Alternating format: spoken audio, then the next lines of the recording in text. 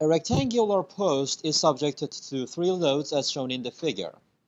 And we want to determine how much are stresses at point K. K is located 30 millimeters above the x-axis and C above the bottom part of this post. All other dimensions, including the forces and the magnitude of A, B, C, L1, and L2 are also provided for this question. This is a very typical question for combined loading, and if you want to solve this problem, we need to take 3 steps. The very first step would be determining how much are internal forces at the cut section. It means that we need to cut this post passing through point K and then move all the forces. To do that, I'm going to form a table. How many forces do we expect to see in a general 3D structure? 6. There will be one axial force. Which of these forces would be axial force?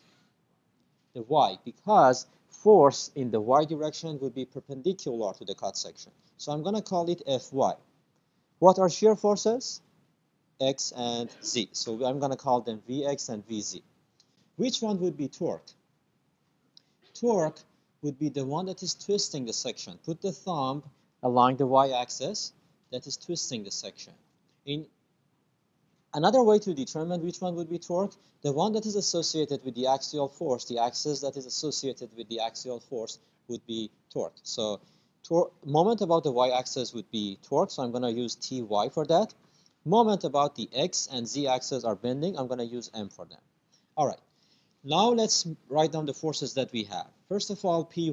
Py is 210 kilonewton, Pz is 95 kilonewton, and Px is 65 kilonewton, okay? Now I'm going to write down the component of each of these, the effect of each of these forces on the internal force of the cut section.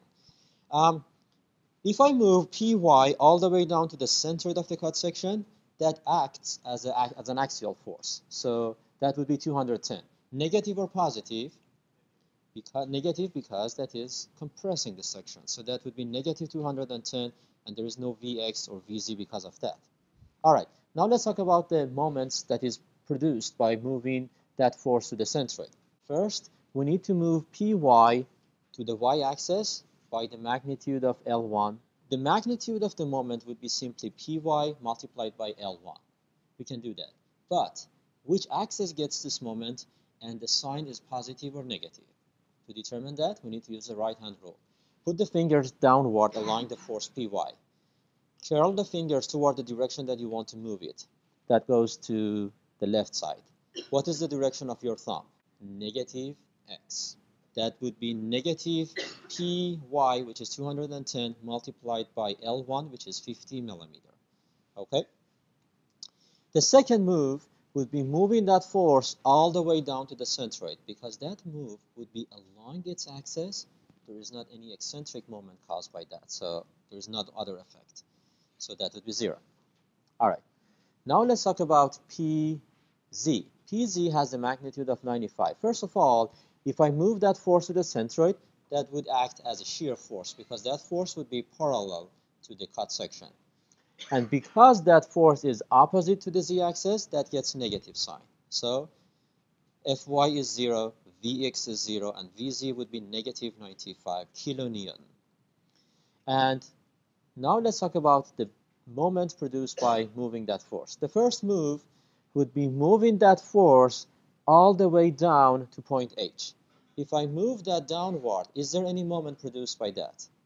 Yes, because we are moving that perpendicular to its axis. Which axis gets the moment? Put the fingers toward the direction of Pz. Curl the finger downward. What would be the direction of thumb? Negative x. So that produces negative moment about the x-axis, and the magnitude of that would be Pz multiplied by A. Pz is 95, and A is 150 millimeter. All right. The second move would be moving that along its axis to the centroid, which doesn't produce any moment. So that's this, and there is no other component because of that force. Last force is Px. That produces shear force of x, negative because that is opposite to the x-axis. So I'm going to write down negative 65, and Vz would be 0. Now let's talk about the moment.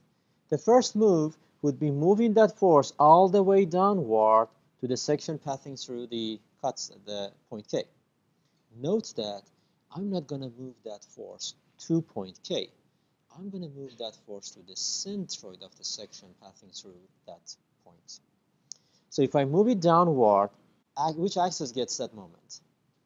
Positive z-axis. The magnitude of that would be px multiplied by a. And the other move would be moving that along its axis to the centroid, which doesn't produce any extra moment. That will be just mz, and that is 65 multiplied by 150. Okay? Now I'm going to put them together and determine total forces at the cut section. Fy is negative 210, Vx is negative 65, Vz is negative 95. There is not any torque. All the Ty components are 0. There are two forces that are producing moment about the x-axis, and they are both negative, so I'm going to add them together, and we will get negative 24.75 kilonewton meter, and mz would be positive 9.75 kilonewton meter. Now let's move on to the second part, which is determining the section properties. This is different from the previous problems that we talked about because the section is not symmetric. We are working with rectangular sections. So we need to determine properties of the section for two different axes separately. First, let's determine properties for x-axis. For the x-axis, we need to determine moment of inertia about that axis. The equation is bh cubed over 12. But what is base and what is height? We have already talked about that. Base is parallel to the axis of interest. Axis of interest is x. So base would be 120. Height would be perpendicular to that, which is 160. And if I plug the values, I would get 40.96 million millimeter to the fourth. All right, now let's talk about Q. The equation for Q is A multiplied by D, area multiplied by distance of centroid to the centroid of the entire section. But what area should I consider for the calculation of Q? That depends on where is the point of interest and what is the axis of interest. The point of interest is K, located 30 millimeter above the x-axis. Then the axis of interest is x. So it means that I need to cut this section passing through point K parallel to the x-axis. And if I do that, I would get this shape. And I need to calculate Q for this hatched shape. All right, how much is area of that hatched shape? The total height of the section is 160. Half of that is 80. And the point K is located 30 millimeter above the centroid, so the remaining height of that hatched section would be 50 millimeter. The area would be 50 multiplied by 120, which is the width of that. What is D here? D is distance of centroid of that hatched shape, which is shown by a green point, to the centroid of the entire section. And how much is that? 30 plus D over 2. So that gives me Qx equal to 330,000 millimeter cubed. Last part. What is T value, the thickness that I later on need for the calculation of shear stress? Thickness is always the thickness of the cut section that you cut out for the calculation of Q. What is the thickness that you cut? 120 millimeter. All right, now let's do the same for the z-axis. For the z-axis, the axis of interest is z.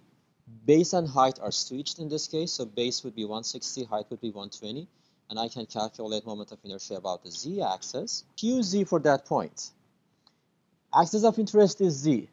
If I cut this section passing through point K parallel to the z-axis, what do I cut? 0 area. So Q for that point would be 0. What would be the thickness in this case if I needed that? 160.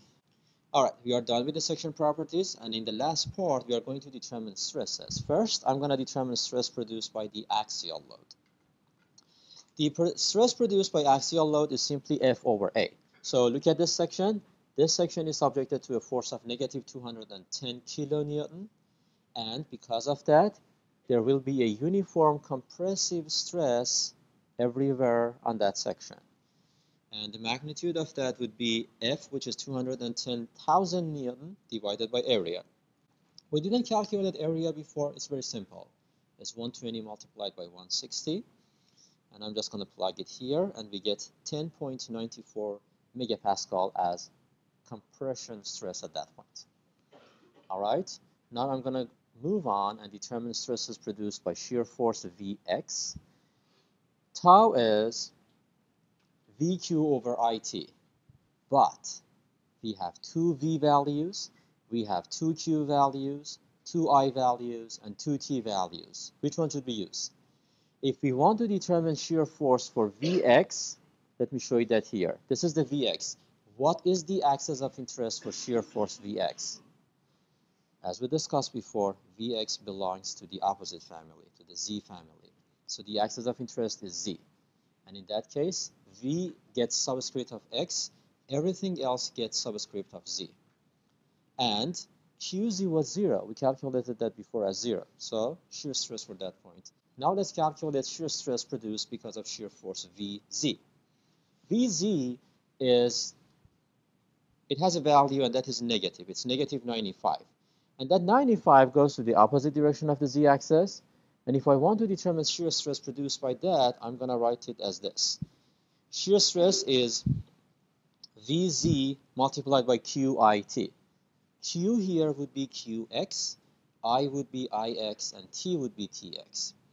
And if I plug the values of Qx and Ix and thickness as we calculated before, we get 6.38 megapascal. Here, I don't care about the sign of that. I'm going to determine sign of this later when I want to draw the stress element. Okay?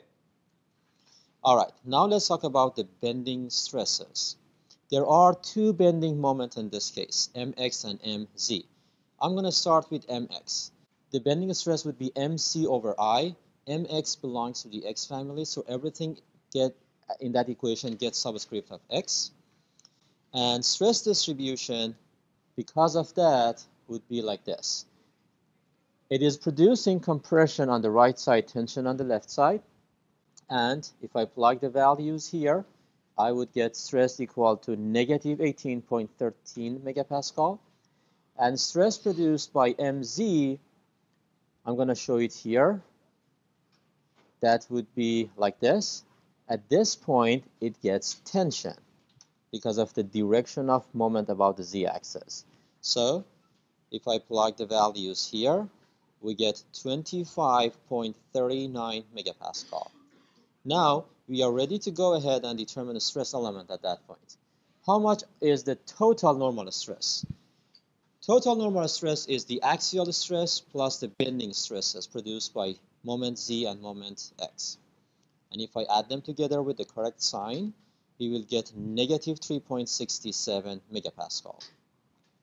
And for shear, there was just one shear stress, and that is 6.38. What is the direction of that shear stress?